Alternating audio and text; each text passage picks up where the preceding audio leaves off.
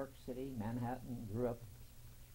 I grew up in Manhattan, but I was born in Brooklyn. Uh-huh. And I think Shelley I think she really was, she was living in Brooklyn for a while, at the original Shelley Winters, who Yes. you worked with. who I work with. Yeah, she, matter of fact, I want to tell you, you started as a singer at the beginning of your career, or as an actress? I always wanted to act. You I always- always considered myself an actress As first. an actress. But I wanted parts, and so the only way I could do it is I came up with an idea, and the club was called Brothers and Sisters, and they had an upstairs, and I said, well, if you pay me $35 a week, good businesswoman I was, and I'll make your upstairs into a club. And we got this tiny piano that fit. And 10 weeks later, it was a huge success, Brothers and Sisters. And then Reno Sweeney was a new club. My friend Elena Reed was playing there. Bill Hennessy, who eventually became my manager, he told me about the club. And that July, 1973, it hit and I hit. And from that, I got my subsequent first musical, Rachel Lily Rosenblum, and then my first play in the Boom Room at David Ray play at the Public Theater, which became my second home. Joe Pett, Joe who Pett. really discovered you. He was He was my mentor, but a lot of people were, I was very fortunate. I've lost an awful lot of fabulous people, and now Shelley, but who were really kind to me. And everybody entered the Public Theater with their diploma in their hand, and I entered through the back door, and he let me fight for that role in the Boom Room. And Paul Mazursky came, one show, and Act 2, where I am naked and I do the stance, and I was scared, and I knew he was in the audience, and he left. And I was so frightened, I thought he hated my performance. Well, the day he came, I was very fortunate that the Times had a great review on the play, me, and saying it was a very flattering review. And, well, anyhow, the next day I got a call, and Paul wanted to see me for his film. and which was? Next Stop, Greenwich Village. And that was your very first film. Yes, I was 24. It was 1974. How did you feel about it? Did you have to audition for him, or just I auditioned for him. First, I met him, and he's very intuitive, and he talks. And then he directs in such a beautiful, gentle way. He was the first director who ever told me to go with my instincts and trust them. And I was fortunate. We got a 2-week rehearsal, and a great cast, Lenny Baker, Shelley Winters, who had, was she there at your rehearsal, at your opening to okay you? Was she there? Opening for Next For Up? the film, yeah. Was she there when you... I think so. You know, it's so long ago, and I don't even remember you don't remember. the opening. I never remember. You can ask me about the making of the film. You can always ask me about the creative part. But all the things that make... You know, that people love, like the applause. I never hear applause. I get lectures, even today when we tour with our show tours. Right. My husband and I, Christian Klikowitz, he'll always say, Ellen, let them applaud. I'm on to the next number. I don't hear those things, so if you ask me about the opening, I don't remember it. I see. But I remember everything about the working progress. And Jeff Goldblum and Chris Walken were in Next Up, Greenwich Village. And... Jeff Goldblum was in that? Yes. Yes? Was that one of his first? Because I interviewed him. We talked about that. But I don't remember him. He played the paranoid actor. That's He was wonderful. Yeah, he was just wonderful. And Chris Walken was great, and Lois Smith, and Dory Brenner. And it's a cult film. It's a great film. And it's just now out in DVD? Yes, it just came out? It just came out on DVD. The Greenwich Village. Next Up, Greenwich Village. Stop. Paul Mazursky directed, and he does an audio and I do. This is Shelley Winters right now in this film. Look at her. We just lost this legendary star, great star. And was wonderful. Yeah, we were at the Actors Studio. That's where I met you just last Saturday or Friday.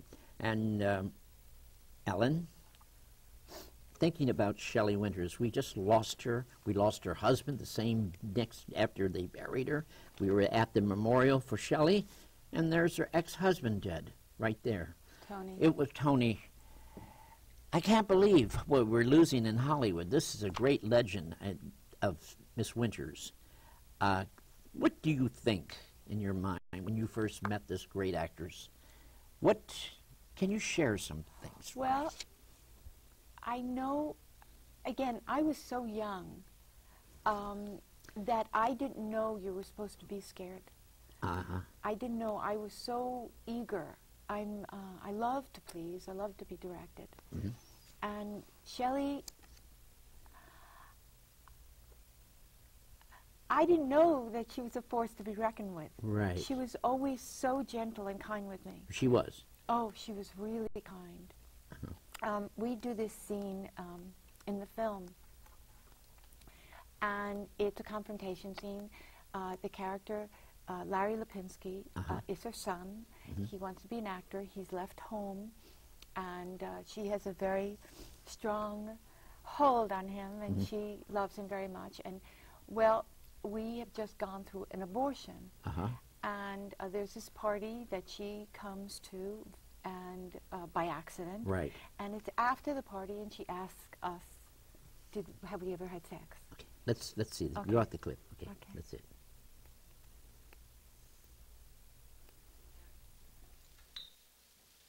No, so then what are you doing? You're not doing anything. Because, you know, something, do you think that I was born yesterday? Hey, none of our business, Faye. It bothers you I ask you a couple questions, huh? Not really. I'm glad we finally met. It was up to my son would never meet. He's ashamed of me. No, he's not. He's afraid of you. Miss, don't be such a wise guy. Here you are. You want something, Pop? I want to go home. I have to get up early. I just got my coffee. You want to go home? Lila, I understand you and this pretty young lady. Her name's Sarah. Yeah. Sarah, you're not getting married, huh? Where'd you read that? Walter Winchell? Oh, another wise guy. Am I wrong or am I right? You're right. Sarah is just my girlfriend. All right, then, so when are you going to get married, huh? You don't necessarily get married to your girlfriends these days. Oh, so who do you marry, your boyfriends?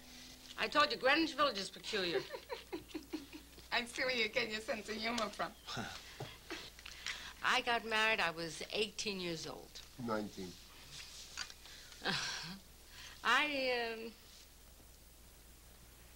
I never knew another man. But in those days, you dated. Then you got engaged and you got married. And there was no hanky-panky in between. Maybe they should have been. Hey, Sarah. I don't know. Maybe she's right. Who knows? But what I do know is nowadays, they date, they never get engaged, they never get married, and there's lots of hanky-panky, right? So you two are, you know, you... Hanky-panky? Mom, Sarah and I are just good friends. You know, I'm not as old-fashioned as you think I am, son. What's the difference if I know the truth? You know, you think I'm a monster. It's none of your business. He's right. You can't stop, can you? I'm a grown man. I'm not a little boy anymore. I have an apartment. I have a career. I have a life. Some career. 4 years you went to college. You squeezed carrot juice in a nut house. I am an actor. Right, look, don't yell at me. Hey, it's time to go. Look, miss, if you're sleeping with my son, it's your own business. But if you're all so damn modern about it, why shouldn't I know about it? What's the difference?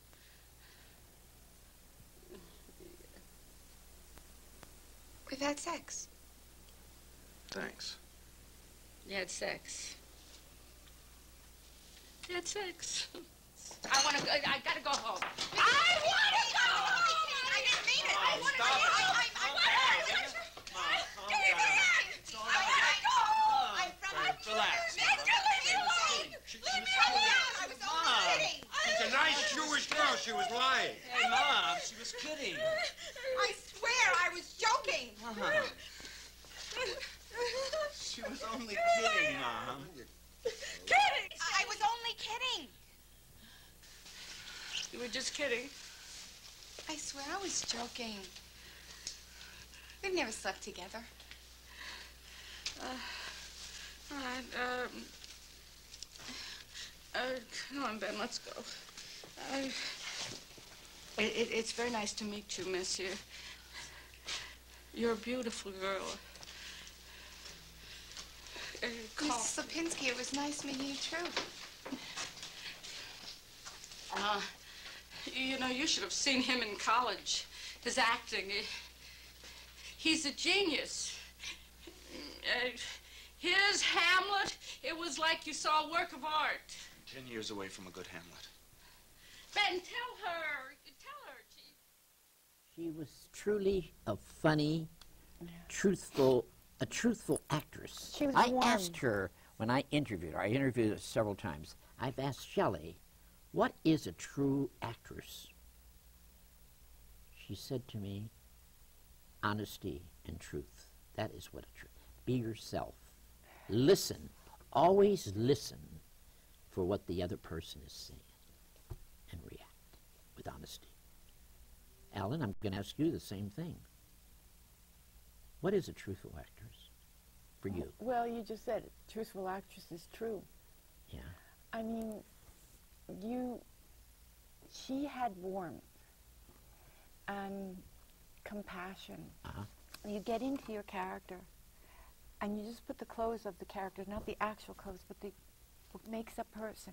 Right. And you walk on, and you feel, and you live. And it's very simple.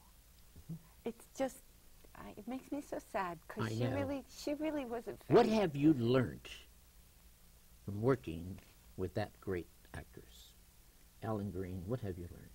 Well, I don't know if you say what do you learn. It's what do you feel. What do you feel? Okay. Because she loved props. Yes. I can't stand props. I saw with that. She loves props. She always loved little things like that. And then magic happens.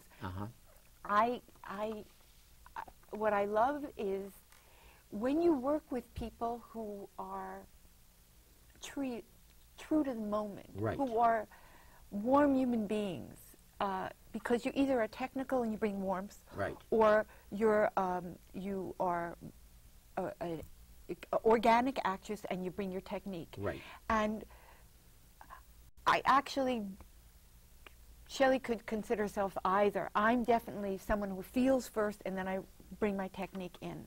And what's great about Shelley is when you are, or actors like it, Lenny Baker is on that camera too. He's wonderful. I mean, he was a technique and brought heart. Yeah. They were caring actors. They were generous actors. I was such a babe, and I was so young, and you were 24. I was 24, but I wanted to be, and so I was.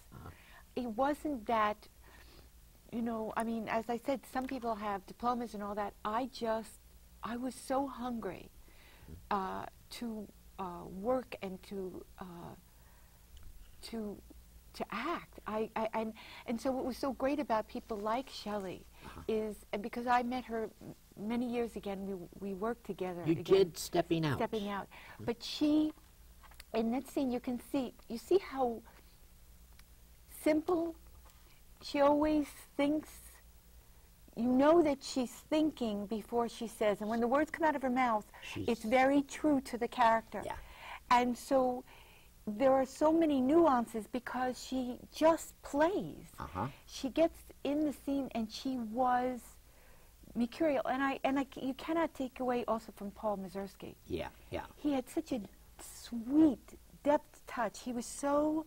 He was generous with you. He told you things that... Well, he allowed 2 weeks of rehearsal prior to filming is great because we were really a company. Right. So when we sat down, we knew the structure of what we were going to do, but also we were so comfortable with each other that things like that can happen. And they did. They happened throughout the whole filming. And so a person like Shelley has bravado, and she has amazing comic timing because she does listen. She does. But she also, it's like how do you create magic? Is that the actor's technique, actor studio technique of Mrs. Winters? Do you have that actor's technique? Do you study actor's technique? You mean actor studio? No. No. You're just organic. You know, what's interesting about it is I suppose I had a very unique relationship with Shelley because she never pushed me to do anything. But she really... She advised anything she said? Oh, she was just... She liked me. Uh-huh. She liked me, I think, all right, in the scene, for instance. Right. Around the corner. Also, she never... I loved her. So, I mean, I suppose that's one thing. Maybe she liked me because I really loved her. Right. Around the corner, there was a wine bottle. And she always liked opera before a scene to put her in the mood. And I just found her, she was, huge heart. And I just... Compassion, great compassion. Her favorite person was Eleanor Roosevelt. How can you not be? Well, she was very smart. Always worrying about the underdog, always considering helping the poor people. She was truly, smart. I truly called Shelley Winters a true bohemian. That is what a bohemian is.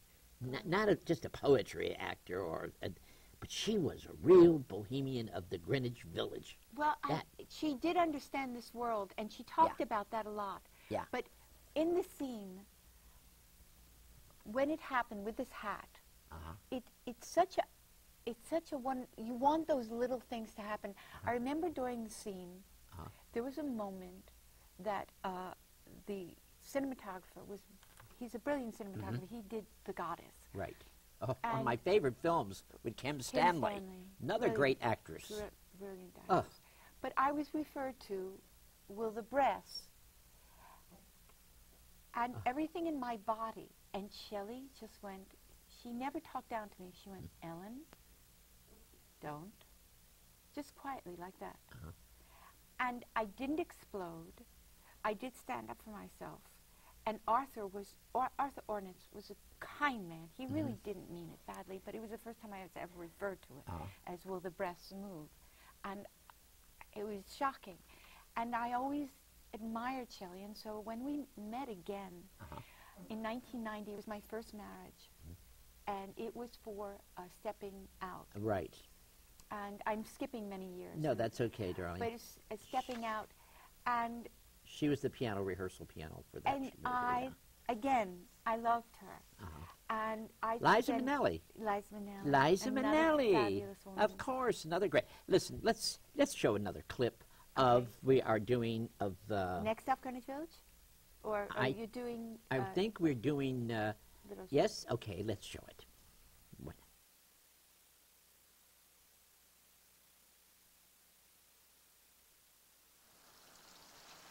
I don't want you going to Mexico without me. Tough. I'm warning you, Sarah. I want to talk to you. No. Please. No. You hurt my arm. I'm sorry. Nobody owns me. Nobody. Do you have any gum? My mouth tastes rotten. Here.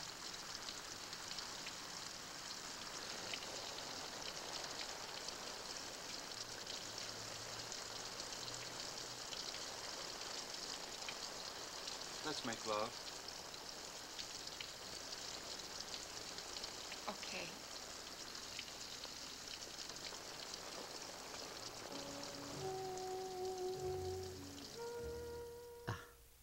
That scene is so good. That's New York, right? That's New York, and that's when we're breaking up. I want to go away to Mexico to be with Chris Walken. Right, right. And we're going to go home and make love, and then he finds out that I've been with Chris. You're such a great singer. You know, you didn't sing in this film.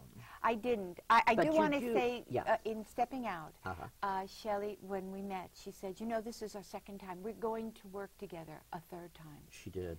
And I do believe that the DVD came out in December, I think 13th or 15th. Right. And I believe, and it's getting good reviews. It's the, and I believe, the DVD is, yes. I believe that this is our third time working together. Stepping Out and Greenwich Village. Yeah. It's next. Listen, you did, Ellen. And I know that she liked that I sang, and I am She doing loves a to show. sing. She used to come to my talent night at Cafe Roma, Right. which I'm there every Monday, and she used to get up and sing.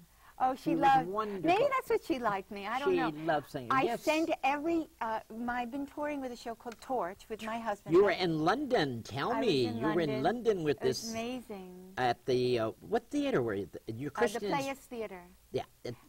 Your husband is Christian. Christian Klikovitz. And he's from. He's Austrian. Austrian. How did you meet Yes. him?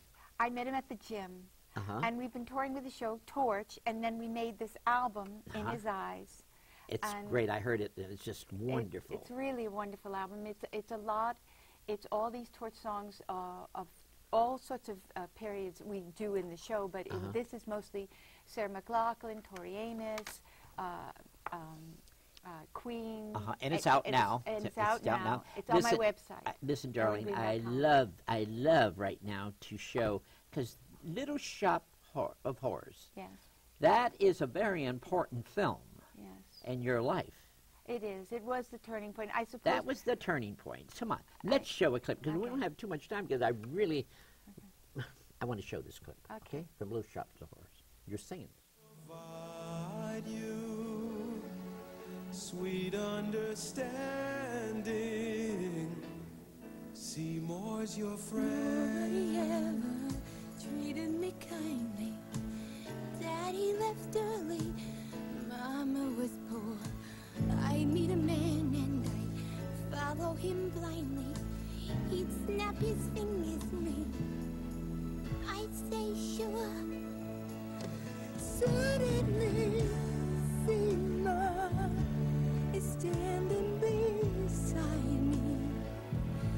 He don't give me orders. He don't condescend.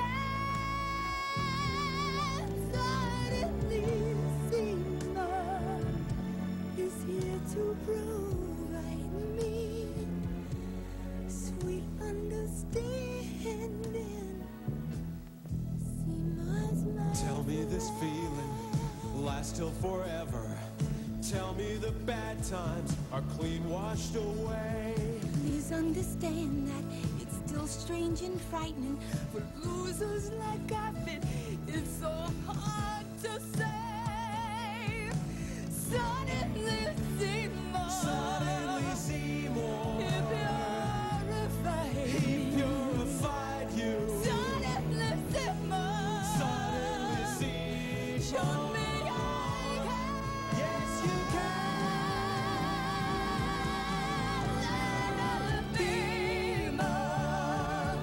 The girl that's inside you, with sweet understanding, with sweet understanding, with sweet understanding. Seymour's your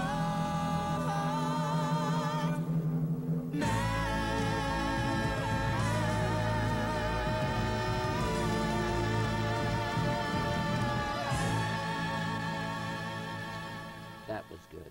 I Thank just you. understood you did this at the I did this at Lincoln Center I believe it was last year. It's called Showstoppers. uh-huh. And, well, they stopped me twice. It was the first time I had put on the wig since I did it in London in 1998.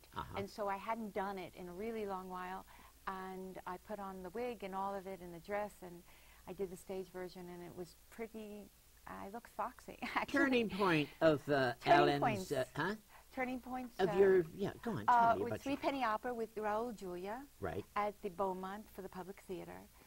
Talk Radio, Oliver Stone directed that one. How was he to work with? Oh, Oliver? great. Yeah. I've just been very I know his fortunate. mother. She's lovely. She lives in, yeah, go ahead. Yes, I've met her. She's Yeah, sweet, Jackie. yeah, yes, very intelligent. Very. Turning Cool. points. How about The cool? Cooler. Oh, The Wayne. Cooler. Wayne, You're- yes, and The Professional. That's with Burt Lancaster? The professionals? No. No, The Professional. Oh, The Professional. Oh, that's right. That's Forgive me. a Luc Besson film. Right. And but I mean, I've been fortunate. I've worked with an awful lot of great people. I've done so many films, and I have to say that I hadn't sung since I met my husband. Your husband. Huh? I'll You show seem you very pictures. happy right now in your lifetime. Any children? No. Now, look at this. Tell me about this cast. Yes. That's Chris Walken, Dory Brenner, Antonio Fargas, and Lenny Baker. Oh. Lenny Baker, he's no longer. No. He died in 1979. Right after the film? Okay. Well, he did. He got a Tony for "I Love My Wife," and the film ended. Ended it at '74. I think it came out in '76 while I was doing Three Penny, and he passed away. He did "I Love My Wife," '77, '78, and then '79 around he passed away, and so Paramount's going to honor Shelley Winters this, I think, February the 12th. Yes. And I hope you're there because you are going to, I understand you're going to sing for him. I would love to. And that would be interesting because we lost a great actress. You did. The reason is, and I kind of was trying to say that before, but I was just inept. Shelley, if you have an acting vocabulary from A to Z, meaning you can bring emotions that are frightening and huge and real at the same time and on the edge. Right. And also have nuance with comedy and be tender and poignant and romantic and silly and frighteningly real. When you have that much to work with. Right. And what was brilliant about Shelley is her heart was so huge, she could command. I remember she was doing a scene, I was watching it. It's a scene in the film where she listens to opera, and she said, "All right, Ellen, watch. I'm going to cry on this side." On this side. And she also told me to get it out Yeah. of her eye line. She was just great. I was fortunate. Maybe, you know, you never know when you're learning, and I was allowed to watch her work. So That's wonderful, Ellen. Thank you so much, and thank you for talking about your life and with Shelley, sharing this wonderful moment about. We did lose a great one. We lost one of the greatest actresses ever, who I love. And Shelley I Winters. hope they do a retrospective. They are.